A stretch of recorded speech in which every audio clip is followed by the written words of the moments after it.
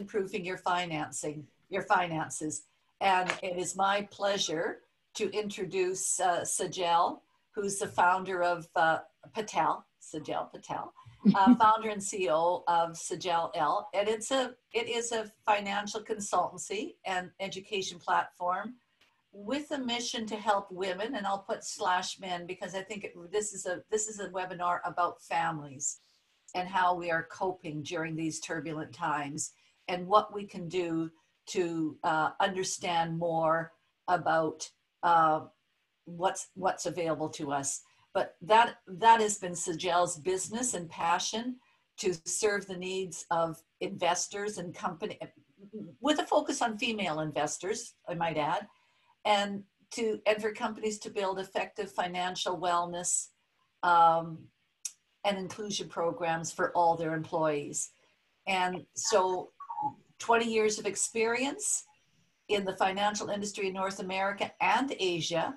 She is a chartered financial analyst and has held positions as a financial strategist and analyst for many years. She also, among all of that, she was also a business anchor or correspondent for Canada's Business News Network, BNN, and CNNBC Asia, and always delivered commentary and analysis on the Asian economies, stock markets, and corporate news to more than 300 million households. So we're in for, among other things, from Manulife and Asian women executives in the media and entertainment industry. She's very well known in the community. So I thank you, Sajal, for leading us today. And I believe that the main points that you want to cover is to help us, to help all of us walk through strategies on how to manage our household finances during these times, and to give some conversation around the whole stock market crash. So 3, 2, 1, over to you, Sajal. Thank you very much, Barb. I'm going to just share my slide if I can get this ready. Let's see. There we go. I think you'll have to be a little bit louder. I can't hear you. I don't know how others are doing. Can everyone hear me? Yep, you're fine now. Yeah. Okay, yes. Great. So thank you very much, Barb and Alicia, as well as Sharon Gilmore Glover, who is the chair for the Burlington Board and a huge mentor to all of us, for just this opportunity to talk about personal finances, and in particular, this topic, how to recession-proof your finances, because, you know, I feel it's so important. And given what's going on right now, it's on so many people's minds, and many people are feeling stressed and not sure what to do. So thank you all. For those of you who have joined, I was hoping to meet most of you in person in Vancouver, but we're just gonna have to wait until next year.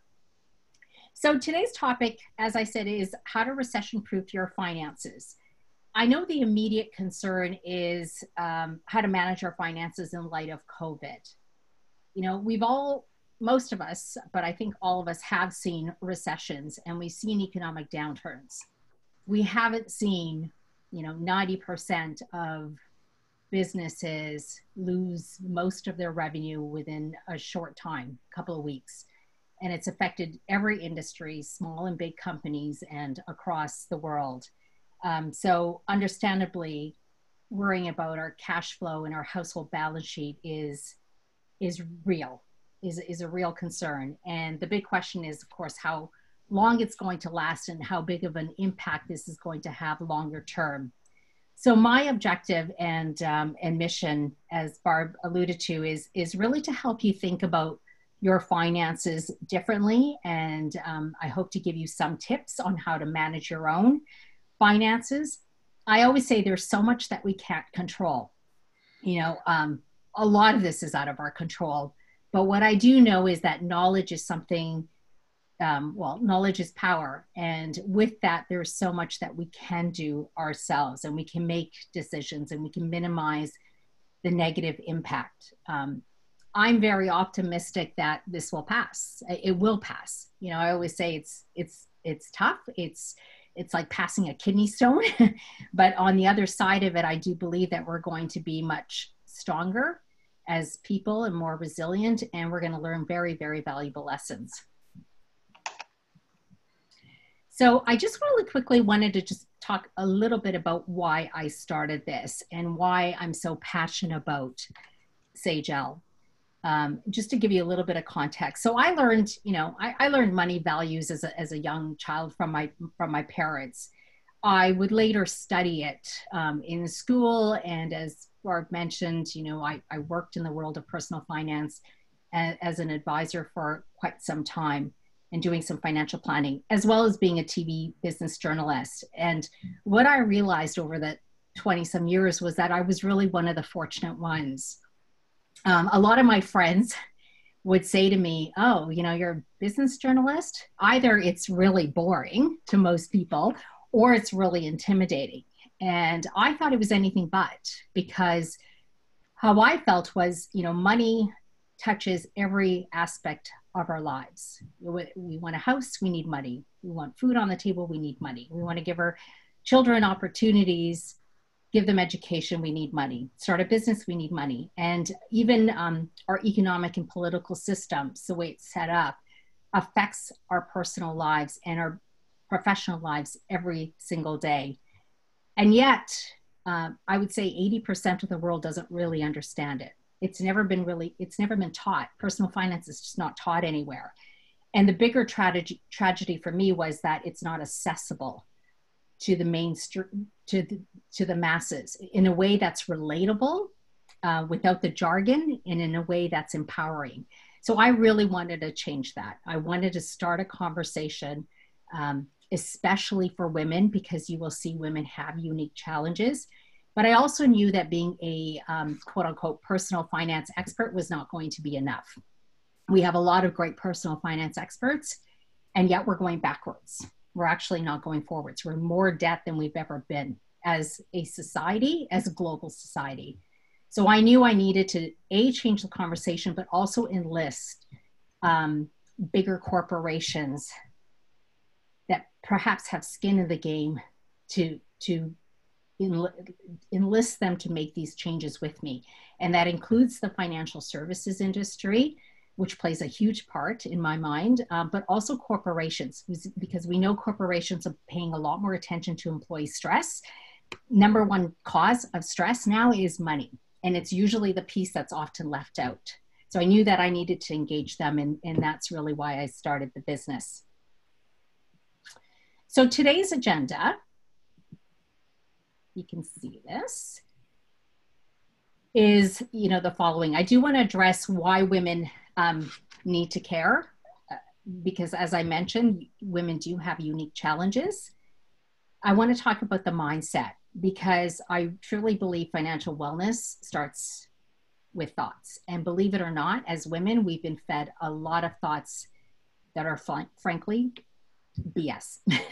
And we've internalized it so much that we actually get in our own way.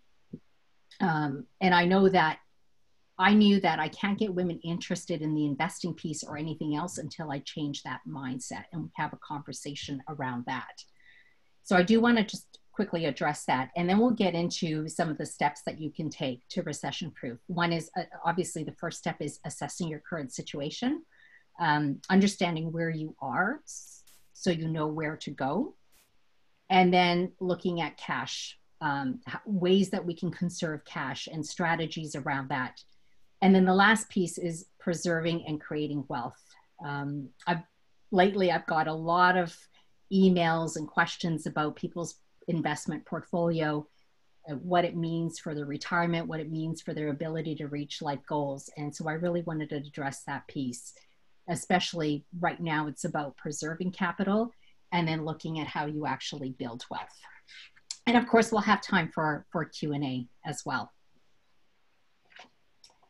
All right.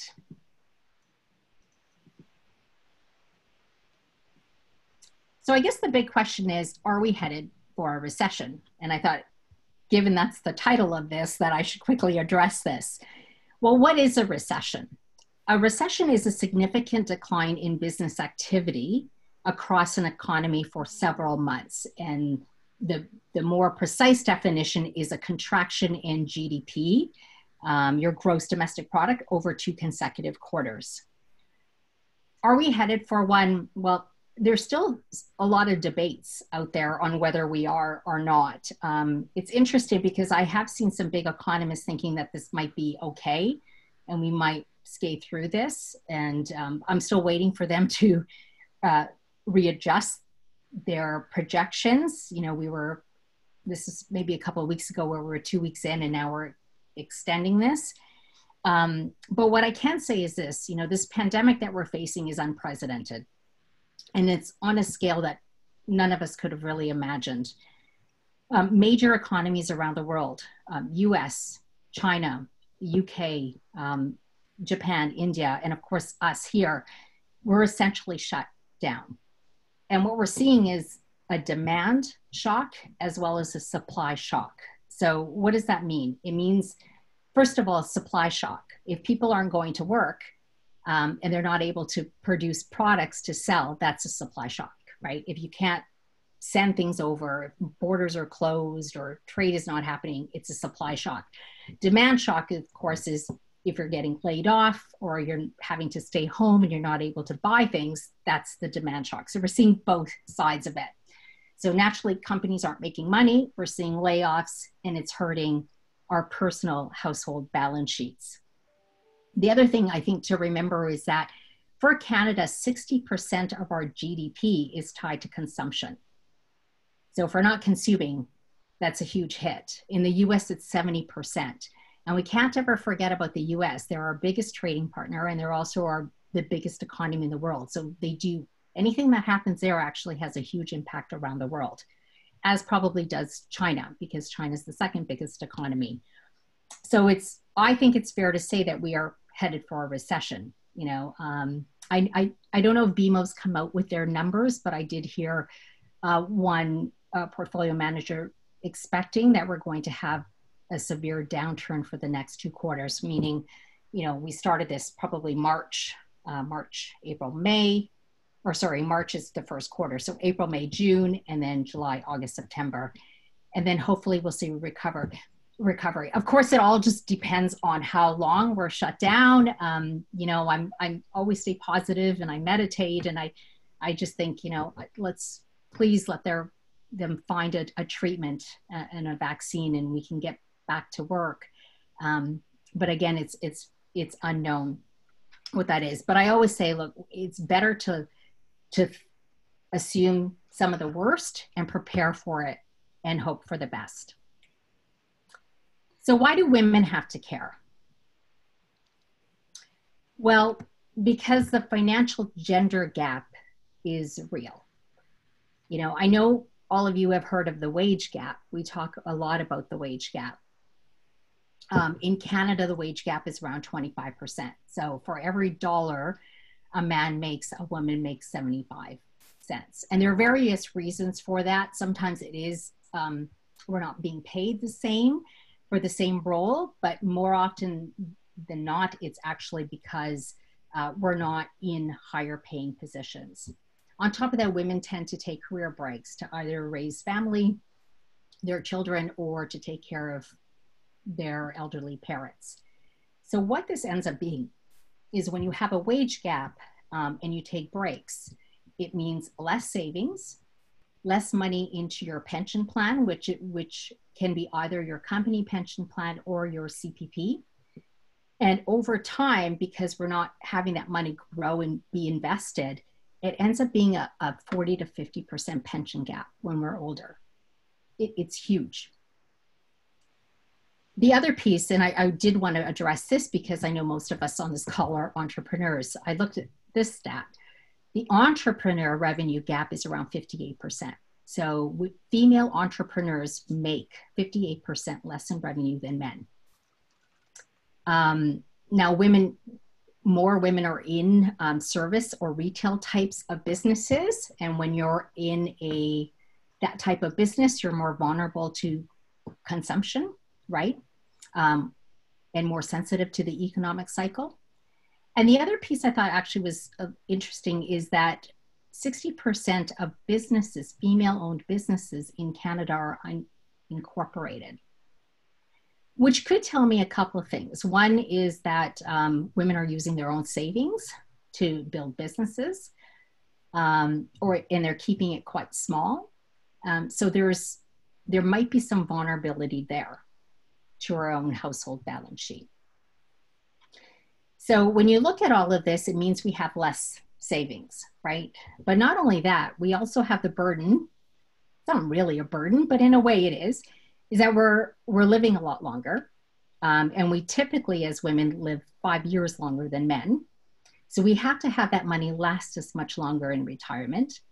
And this one is not often talked about, but we're seeing a rise in the single person household, which means that more and more women are not getting married, or they're not finding a partner and they're living alone.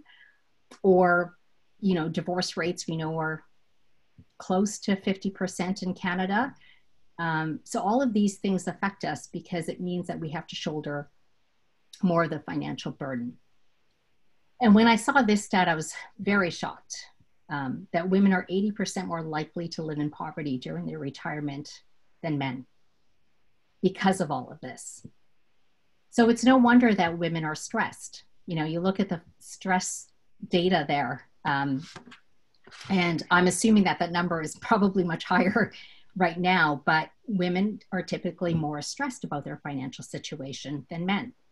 But when we understand this and we know that, I do believe that that stress can be a good thing. It can be an enabler for us to act and do something about it. So I wanted to talk about the mindset. Money is not gender neutral. There's always exceptions, but in general, it's not gender neutral. And there's been a lot of research done around this. And as I said earlier, having the right mindset is really important around money before we actually act. I always say that financial literacy is maybe 20% of the solution. Most of it is the behavior and the mindset. So I want people to challenge, I want all of you to challenge your money lens, because we all have one. We all have money personalities. We've been taught values around money and how we manifest it.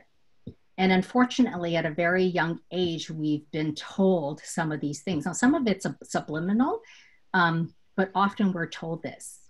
And so, I would ask all of you to think about this. Have you been fed this? Because I was, that money is a man's world. And in some ways it is. Men control 70% of the wealth around the world, while women only control 30%. How many women say it's not about the money? I hear that a lot. And I always say, it's not about the money, said no man ever. I never hear men saying this, but we seem to say it. And we seem to think that it's shameful to want wealth, or that money is dirty. And I would challenge all of you about that, because money is a tool. Money is a tool to give you choice, to give you freedom. First, security, but it's also enables you to thrive. And I always say money has no power, absolutely no power, until you attach values to it. So attach good values to it. Women are more philanthropic. It's proven that they are. And so we actually do better things with money. We take care of our family. We take care of community. And so, for selfish reasons, I actually want women to have more wealth just for that.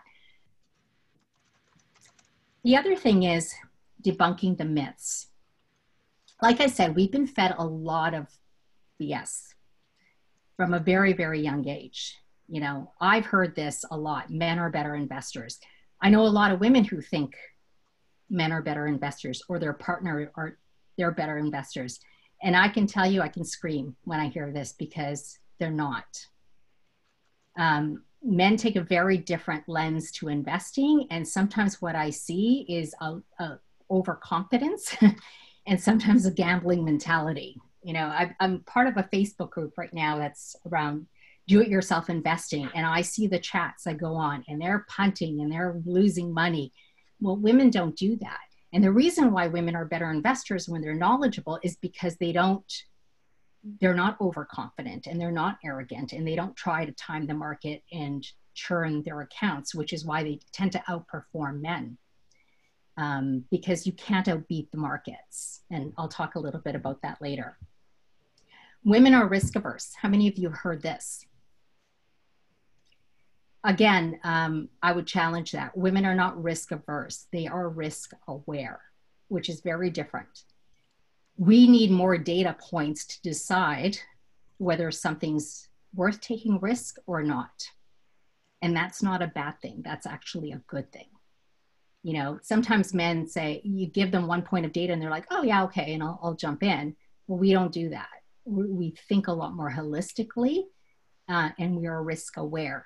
And that's actually a very positive thing.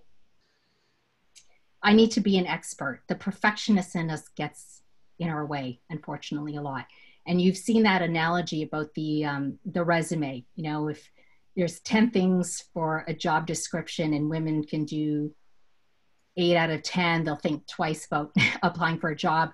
And a guy can do 4 out of 10 and he's like, yeah, I'm a rock star, I can do this. Well, we kind of have the same mentality around money. You don't need to be an expert. You need to know basics, but you do not need to be an expert to be able to build wealth. And I don't mean just investing. I mean debt management. I mean estate planning, all of it together. So I would ask you to change that narrative. You know, we're risk aware, and that's a good thing. We are resourceful. All of you are resourceful. You'd never be able to start businesses if you weren't resourceful. So trust yourself that you can figure things out. Investment of time. Right? I hear this a lot. Well, I don't have time to manage my money. I don't have time to even learn about it. I can tell you it doesn't take a lot of time to learn this. It feels like it because there's just so much information. We're not even sure where to start. But you can learn this within, I would say, 10, 15 hours, the things that you actually need to learn. Maybe another 10 hours to set it up, and then you review your portfolio or review things a couple of times a year, maybe even once. It really does not take a lot of time. I would say prioritize. We always make time for the things we want to prioritize. So change that conversation. I will prioritize time to whatever, because it's worth it. And the last point I want to make is around the shame and fear. Reaching financial wellness, again, has nothing to do, well, very little to do with literacy. The bigger obstacle for a lot of women is the shame. We tend to think that, you know, we should have known better, or, you know, and I hear this a lot. Well, I feel stupid that I don't know about investing, or I feel silly, or, oh, I made a mistake. Well, again, it wasn't taught. This is not taught anywhere. If you were fortunate to have financial advisors as parents, or parents who really knew, you were one of the lucky ones, because I can tell you the majority they don't know this. So again, I would ask you to change that conversation. When you know better, you will do better. And I do believe this. I believe we all deserve an abundant life.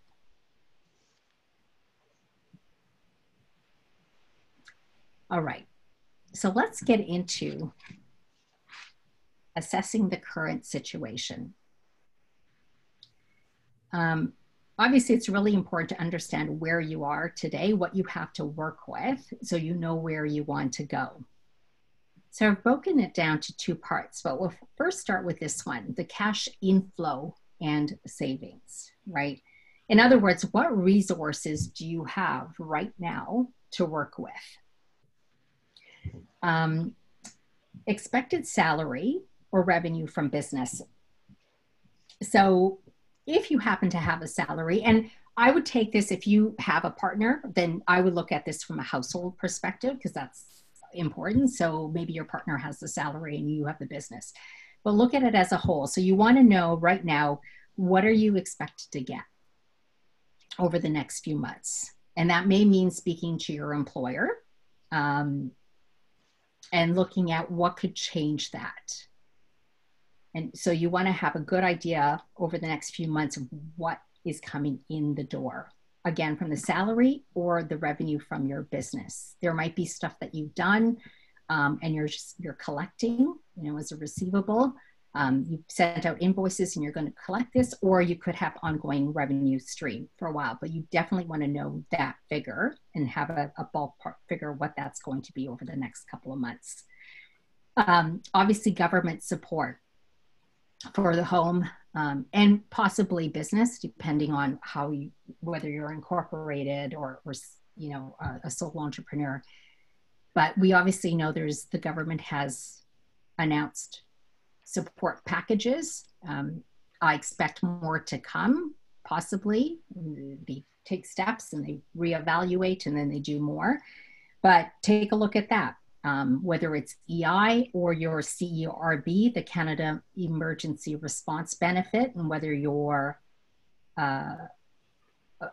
applicable to get that. And I'm assuming that some of you will be. So you want to be able to take a look at that. The other one is if you have children, there's the Canada Child Benefit and top up that they've announced as well. So take a look at that, because CERB, I just have some of the figures here. Obviously that could be $2,000 per month up to 4 months. And the other thing is, they had the eligibility for people who had income of at least $5,000 in 2019. What I have learned, and this again depends on your situation, if you are incorporated and you are paying yourself dividends and not a salary, because that's a lower tax bracket, something you want to discuss with your accountant, but apparently that actually counts towards this. So that's positive news. So you just want to take a look at what is available. Now you might have investment income as well. And this could be actually from an investment portfolio. You might be getting dividends on a regular basis. It might be property. So you want to calculate that as well and figure out what you're going to get over the next few months. You might have a side gig on top of what you're doing, right? I'm going to get to the cash savings and liquid investments in a second. Essentially what you're doing here is creating a budget. A lot of people don't like budgets, but I always say, do this. If it really bores you, pour yourself a glass of wine and figure this out. But you could probably do some quick calculations around this. The outflow, right? We all have discretionary household expenses. So you want to have some idea of how you're spending your money, what's going out. There's this discretionary, I should have actually put variable in there, because variable is really utilities. Discretionary is just your meals and entertainment, clothing and stuff. And look, chances are that's dropped down quite a bit. Discretionary spending can be around 30% for the average household. So you probably are saving quite a bit there. Then there's the fixed spending, right? Your rent, your mortgages as well. So you want to know how much money you're going to have to spend over the next few months. Upcoming expenses, I threw this in there as well, because sometimes we forget that there is these one-off expenses. There could be, tax bills are being pushed back, but there could be insurance policies that come up or something else that you need, that you may have to pay over the next couple of months. And that might throw your your net cash position off. So you just want to make sure that you have that figured out. And you see that I have the net cash flow position. So you'll know by month whether you're sort of in the negative position or a positive position.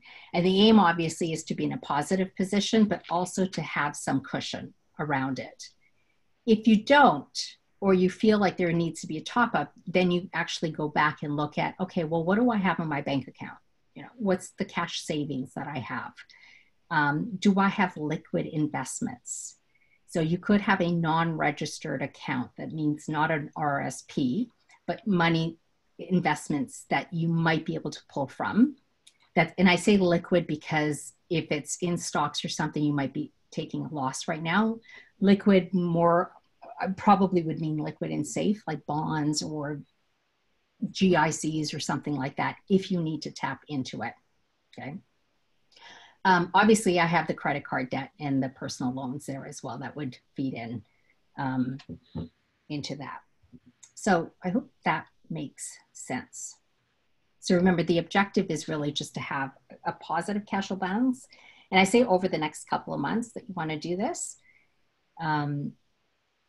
And you want to be able to build a cushion. Now, hopefully, some of you have the 3 to 6 months emergency savings that you can tap into. But I recognize that many don't, right? And you want to be able to try to build towards that, which is why I was saying the cushion part.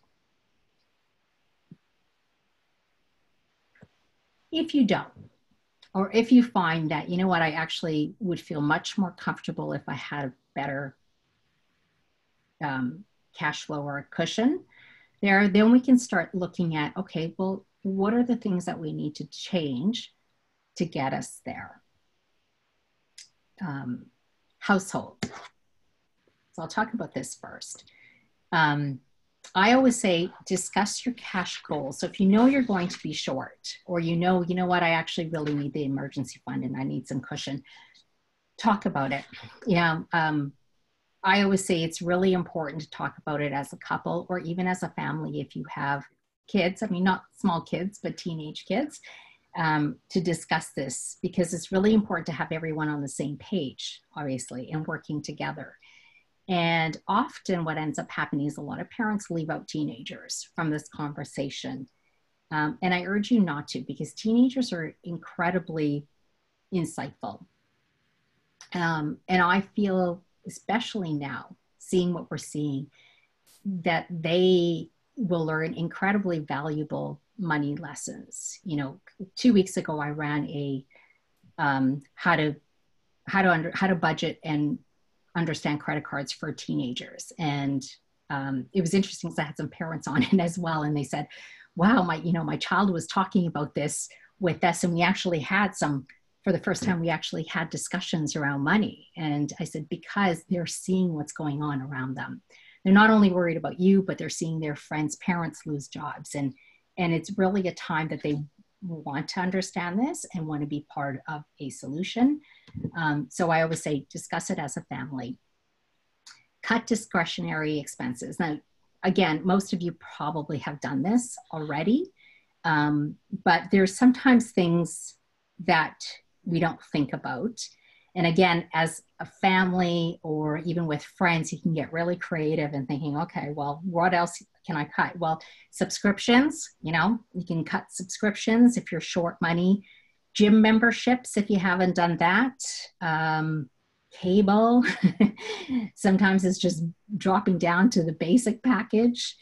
Somebody had mentioned car insurance. I didn't think about this, but if you're not driving to work all the time, you probably can change your car insurance to more of the leisure, and you save a little bit of money that way. Food, depending on where you grocery shop, it might not be the time to go to Whole Foods if you can help it and you're really struggling. It might be go to Food Basics or No Frills for your basics. It's funny, my mom uses Flip. If you ever have that app, it's great because you see all the coupons and everything else. And a lot of stores actually price match. So she's the queen of doing that. Lights, utilities, turn lights off, So there's a lot of ways to cut discretionary expenses that sometimes we don't think about because we're on autopilot. But if you need to, there is an area there. Consider delaying fixed costs, right? Mortgage deferrals, if you find yourself in this situation. I was reading the other day that the big banks, they've already deferred about 10% of the outstanding mortgages. Now, I know there's caveats to this, that when you do that, the interest does accrue. So you do want to speak to someone about this and see if it actually makes sense. But if it does, and it's something you have to do, then you shouldn't feel shamed in doing it, right? Utilities, again, if you have to cut back or you have to delay paying a utility by a month or two, call your utility provider and speak to them about that. Deferring loan payments as well is an option, could be an option, I should say. And one is saving interest costs by swapping high interest loans for low interest loans. It really depends again on your situation, but credit cards are really high interest loans. And we know that banks are working with us now. They temporarily dropped rates. Some of the banks, you'd have to look at the company and actually talk to them individually. But a lot of them have done this. And again, you'd have to look at the specific situation. But if you are in a lot of debt, and so there's an opportunity to look at that, whether that's getting a personal loan. Interest rates have dropped, so that might be an option to pay off some of the high interest loans. The HELOC, or the home equity line of credit, I know a lot of people are talking about that as well. Let me just say this. The good thing about that is they tend to be low interest, and they're fixed pay. They have flexible payment schedules.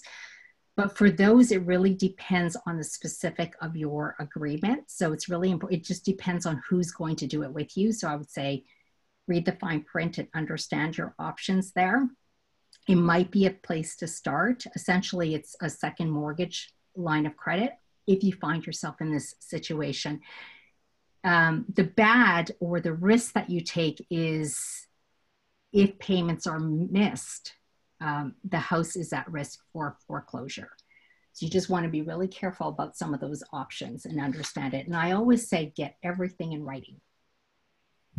Even when it comes to credit cards, and if they're cutting it, you don't want it to affect your credit score. Hopefully it doesn't, but if you can't get it in writing, make detailed notes on who you spoke to, what they told you, time, all of that. It's really important to have that.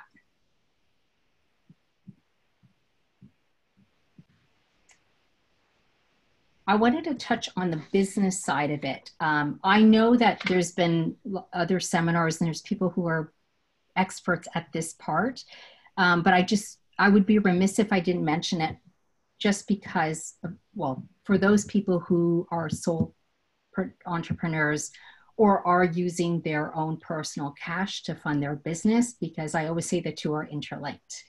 If you're struggling with your home finances, your household balance sheet, it's going to affect your business and vice versa. So I just had some examples there that you may want to think about. And again, if you have a banker or an accountant or anybody else, this is, where you would talk to them about it. And again, I know Grow Your Biz has a lot of great resources and better experts than me to talk about that side. But, making sure that your financing remains feasible is really important. Decreasing your variable costs. Expediting receivables and extending payables, that's really about cash management, right? Can you get the money in? If you have invoices out and someone owes you money, can you get it in faster than what you're paying out? So you have some cash. If you're in a business where you have lots of inventory, well, inventory management or buying inventory in bulk, that's expensive. So can you look at reviewing that and seeing if you can cut back costs? I know some businesses now, they're selling a lot of their inventory because they don't need it right now for those who do. And then consider alternative revenue streams, diversifying if you can at this stage. Okay. So now we're on the preserve and create wealth part. So I think it's safe to say that right now, the focus is mostly on preserving wealth, given that we've seen the kind of markets that we have over the last month. Markets have been pretty ugly and incredibly volatile. We saw a huge sell-off. We're seeing it back up a little bit. So what do I tell people? Well, mostly ignore the noise. If you're someone who watches the news and sees the market commentary day by day, it can get very frightening. You see headlines like market meltdown and we're in bear market territory and we've seen a crash and historic losses. And and things like that. I did this for a living for many years, and you talk about the news of the day, and I always sort of joke around that I was getting paid sometimes to create this noise. For most people, unless you're a day trader, a lot of this does not matter. So I always say, ignore the noise, and when you have, and you can gain perspective of what to look at, you're going to be in a much better position to understand what you need to do. Okay. So this is a chart of the Toronto Stock Exchange, and you can see it's a 5-year chart. So you can see, you know, in 2016 we were down, and then it went up, and now we see this crash. So it looks like we're back to the 2016 level, probably even worse, and then we're ticking back up again.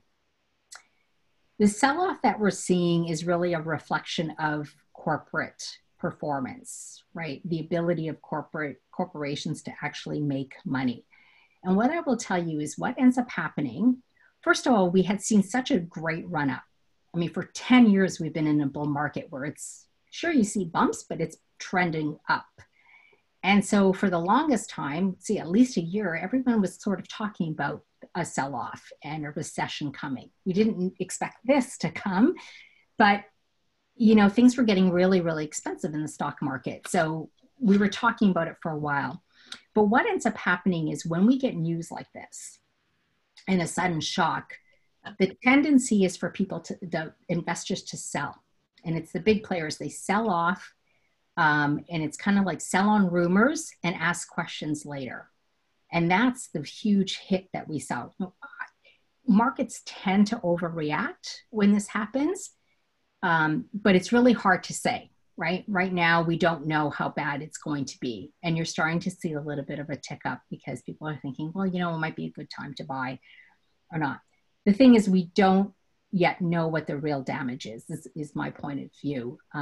Corporations still have to come out with their numbers and to be able to tell us. It hasn't been long enough for them to say, you know what, we actually know in the next couple of quarters that things are going to be bad or not. So the markets still yet have to kind of reflect that.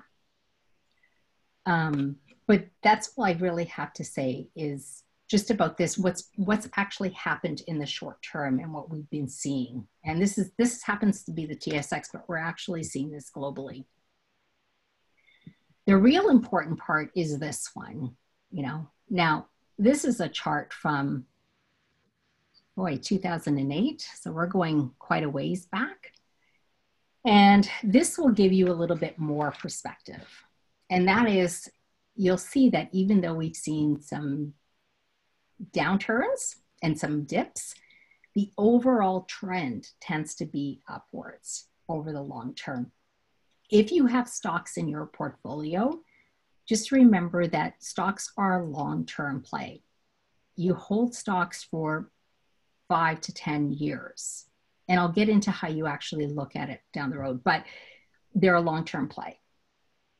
So while you see dips right now, this is going to recover. It may take a few years to do it. It may be shorter than that, but it recovers. And like I said, the long-term trend tends to be up. What really matters when you're looking at your investment portfolio is actually what the cost was. What did you buy the stock at? So, you know, I was hearing, and I did a TV interview a few weeks ago on the markets, and, you know, the headline was, oh, seniors or retirees are seeing their portfolio completely blow up. And I said, well, actually, if they were in this for 10 years, well, we made 80%. If you're in the US market, it was up 200%. So if we're down 30%, you're still up. It just depends on when you bought it. And I would say if you have a portfolio, just take a look at, you should see what your average cost is. And then you'd know where you are now, and you could surprise yourself and you could be up still 20%. So it's important to look at that. The other part that's important is your need for investment income. That actually matters more. So if you have a portfolio and you are using it to fund your lifestyle or your whatever it is, you're taking money out from your investments to use it, then chances are you are already in a diversified portfolio where a portion of it is liquid and safer. Doesn't mean that it hasn't been impacted, but it's probably hasn't been impacted the way stocks have been impacted. So you want to look at that piece and say, well, am I getting income from this? I'll give you an example. So my dad has Sun Life shares and he doesn't really understand the markets. And it's funny, he gets his dividends. He just got his $500 check. He gets it every quarter, you know, and he was panicked. He said, oh, well, the Sun Life shares are down and, you know, it was $56 and it was $44. And I said, Dad, do you need the money? And he said, no. And I said, okay, but you're still getting the same dividends, right? He said, yeah. And I said, then don't worry about it. Do you need to sell the stocks? He said, no. I said, well, then you don't worry about it. You're still getting the dividends. If it drops to a point where the company has to think about cutting the dividends, it's a different story. But, you know, I think for Sun Life and a lot of the banking stocks, they're well capitalized that they'll be okay. I don't know, but right now, all the signs say that they're going to be okay. So that's part of what you have to look at is, do you need income from it? If you don't, and that portion of your portfolio is in stocks and you're not touching it and you don't need to use it, then leave it because the market will recover. And then you can think about rebalancing when it does, because you should be rebalancing if you start needing the income. And I'll talk about that in a second. So I hope that makes sense. The last point I will say is the government always favors the market. You know, everything we see is to really prop up the market because they're propping up corporations in the long term.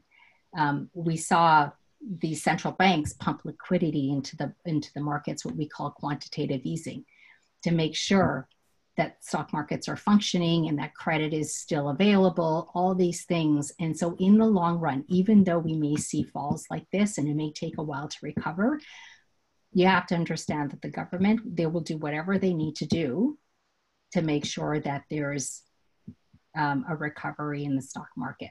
That's exactly what the last 10 years actually have been about after the financial crisis. That's why we have seen the run up that we have. So I talked about the portfolios and I just wanted to give you an example of this so it's clear for most people. Okay, the first one we want to look at is what we call a moderate portfolio. And this is just an example. Okay, moderate can look different ways. Right now I have, 70% are in bonds, fixed income, which pays interest, fairly safe. If you hold it to the end, you're going to get the money back. 15% of it is in stocks, and then the rest is sitting in cash. That's a moderate portfolio. Every strategist has a different definition of what they call moderate. So it might be 60% cash and 20% equities, but I just want you to understand the theory around it.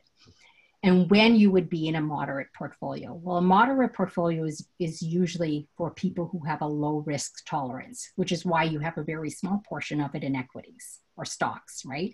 Most of it is in safer bonds type. You have a short time horizon, meaning that you are you're probably in retirement. If you're in retirement, you probably have this kind of portfolio, or you have a high need for liquidity. So you actually use your portfolio to fund your lifestyle. So the fixed income part, if it's 70% of it is bonds and you're getting cash and you're getting interest, you're probably living off of it. That's a moderate portfolio. And that's why I was saying that, for retirees, if they were in something like this and they're saying, well, the stock market dropped, well, it's only a portion of it that probably was affected. Hopefully they're in a portfolio like this. That's a moderate. A balanced is one where you have a bigger exposure to equities, a smaller portion to fixed income, but you still have fixed income and cash. So you really want to make some money on the markets and you're willing to take some risk, but not a lot of risk. You still have something that's moderate risk, which is your fixed income and your cash portion. Here, your time horizon is around medium. So you would be in something like this if you were getting close to retirement. or you just don't want to take a lot of risk. You know, you want to take a little bit of risk to make some money, but you don't want to take a lot of risk. So you would be in something like this.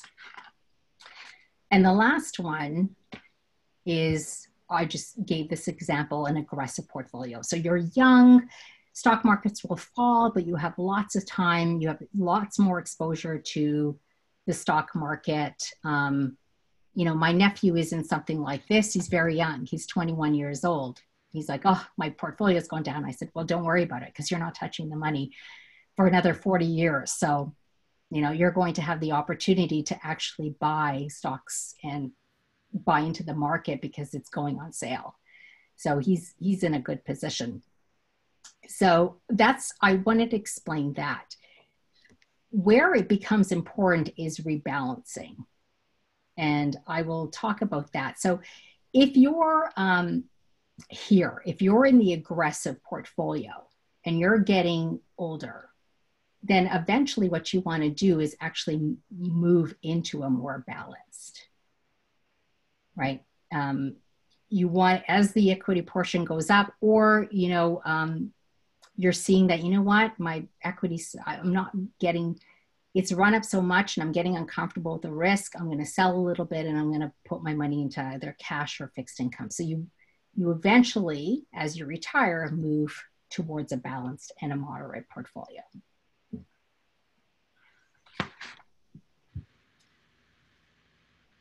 So the mistake that people make in building a portfolio is the not rebalancing.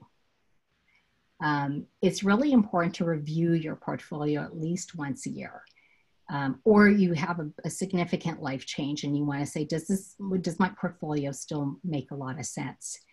And this is sometimes where what I'm seeing right now is where a lot of people have been caught, because it goes to the second point that I have there, letting emotions dictate decisions, right?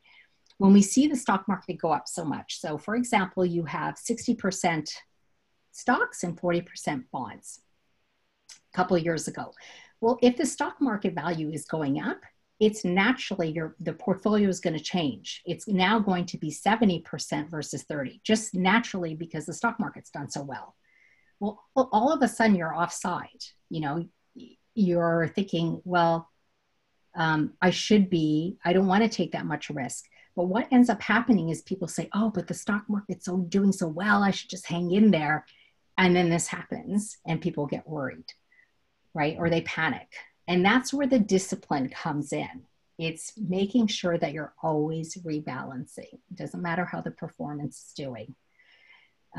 It's always making sure that you're in line with your life goals and your risk tolerance, and you're in a balanced, diversified portfolio. And that's where I see people make the biggest mistakes. I'm seeing it right now. I'm seeing older people thinking, oh, well, this might be my time to get in the market and I'm just going to bet all my money and bet on the stock market. Well, no, if you're retired, that's not what you want to do. You want to keep to your portfolio and be very disciplined around it. And if you have an advisor, if you're fortunate to have one, they will work with you on this. Skipping down here, not learning the basics. This is really important. You know, sometimes what ends up happening is we just hand over our portfolio and everything else to someone. It could be an advisor, and we don't really pay attention to it. And I said, the investor always pays the price for that. It doesn't mean you have to be an expert, but you need to be a partner to whoever it is you're dealing with and understand the basics of it. Because at the end, if they mess up, and I've seen this in the last couple of weeks where friends and just followers have come to me and they said, I don't understand this, and I'm working with them on the portfolio and I don't even understand what they've done. And sometimes it's too late. You know, I'll say, well, why did your advisor put you in something like this? And they'll say, I don't know. You have to know. You know, that's where you be a partner and make sure that you're working with them and you understand why they're doing what they're doing. And it doesn't mean you have to follow the markets and be an expert. Absolutely not. It's just understanding what makes sense for you. The last piece I would say is not investing at all is a mistake. You know, interest rates are so low right now, and you're not making any money in the bank It's certainly not keeping up with inflation, which means the value of your dollar is actually going down. And if you saw my statistics on women and how much further we have to go to be sort of equal to men, one of the greatest equalizers is actually investing. And it doesn't mean you have to take a lot of risk. It means making sure that your portfolio grows to a degree. I know we're getting short on time, but I'm just going to say this, you know, and it'll be my last slide, is the power of compounding. You know, when you invest and you start off slow, you think, yeah, it's not really doing a lot for me. Well, compounding is the snowball effect of money making money on itself. And I'll give you a really quick example. This chart looks really complicated, but if you look at Noah over here, Noah decides that actually, no, we're going to start with Quincy, okay? So Quincy starts investing at the age of 25. And he puts away $10,000 every single year. And he stops at age 35. So he only invests $100,000 and then he stops. And his portfolio earns 6.5% over time. Well, by the time he's 65, he has $950,000. That's the power of compounding. You know, it starts off slow and then it goes up. And look, he only did it for 10 years. You have Lila, who started at 35. So she started 10 years later than Quincy and invested for 30 years. So put in a total of $300,000. But because she started 10 years later, she didn't have the power, the time to work with her for compounding. And where is she? She has $920,000 roughly.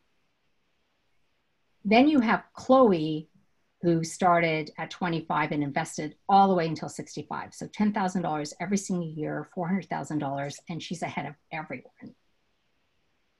You have Noah, who did the same thing as Chloe, except put it in low risk. You know, didn't want to take a lot of risk, and that he's behind everyone.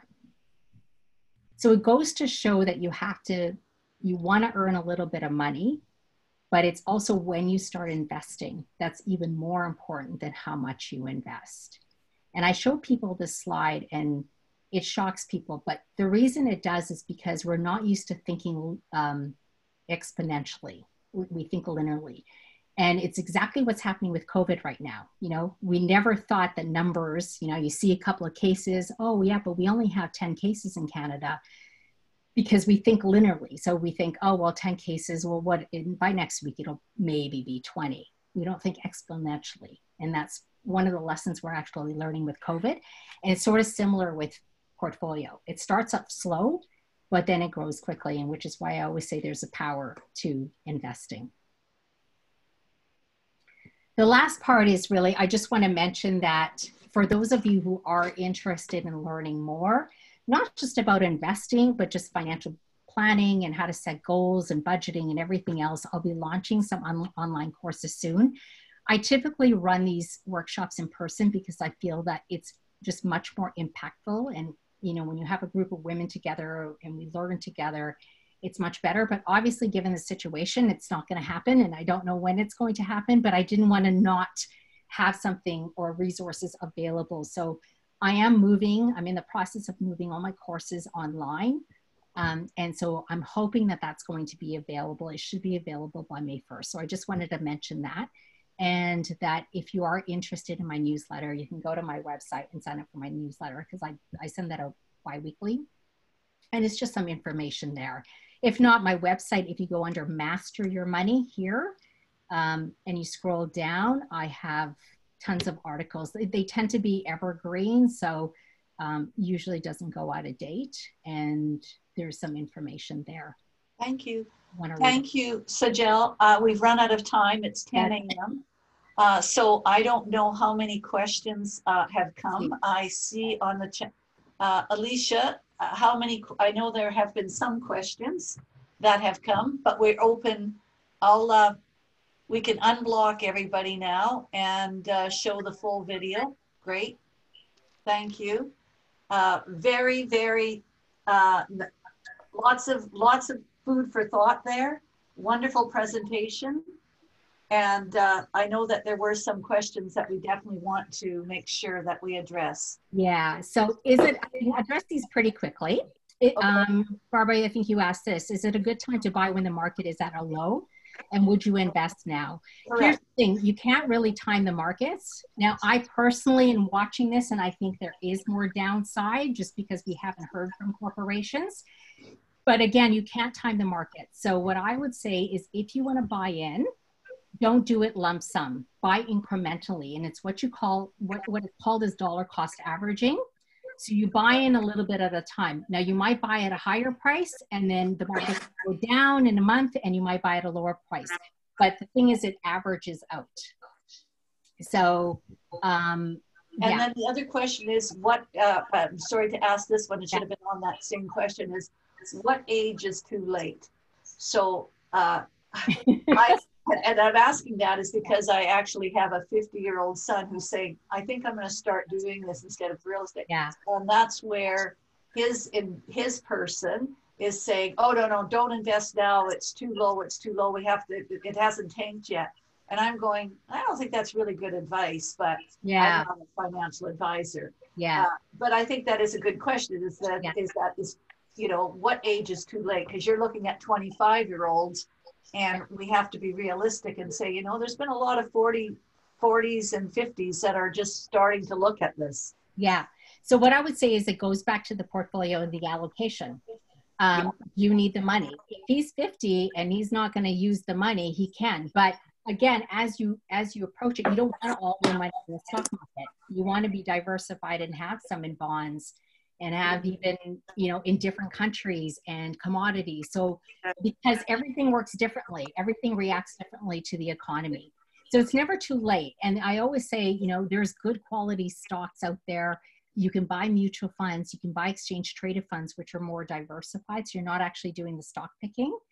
And that way, the idea is you're reducing risk for it.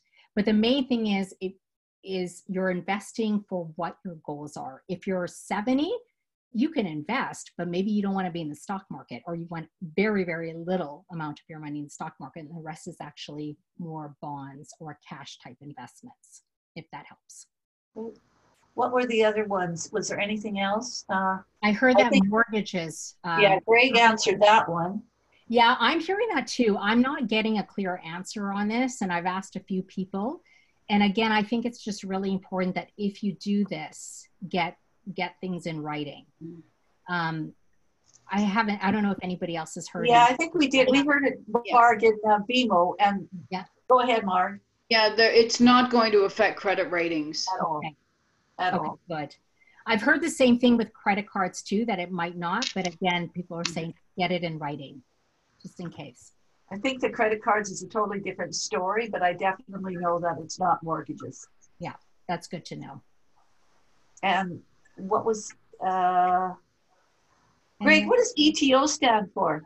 Yeah, only when you refinance. Greg, what does ETO stand for? Only when you refinance an ETO. Might have left. He said thank you. Greg's left. Okay. Oh. Yeah, I don't know what that is. Oh, equity takeout. Mm. Oh. Okay. Still here. Nope, not sure. There we go, yeah. Oh, equity takeout. Okay, thanks, Greg. I know this was a really long presentation. It was a lot to cover. But hopefully it was very helpful. Very helpful. And I know what Alicia will do now, Sajel, I think she talked to you about it, that we will place your webinar on our, you can access it through YouTube. She'll give everyone the link that signed up for it, as well as your deck. I think your slides will also be presented. Sure. All of your contact information. I think that's great what you're doing on your online courses. So we will continue to promote that. That is great. You know, just continue to send us, when does it actually start? And that's fantastic. So any other questions? Any other questions? Okay, great. Great. Well, thank you very much for your time. Thank you, everybody, for participating, and stay healthy, stay safe. And wear pink today. I forgot. It's pink day. Oh, good for you. I didn't have anything pink. Dusty pink sweater on. Okay.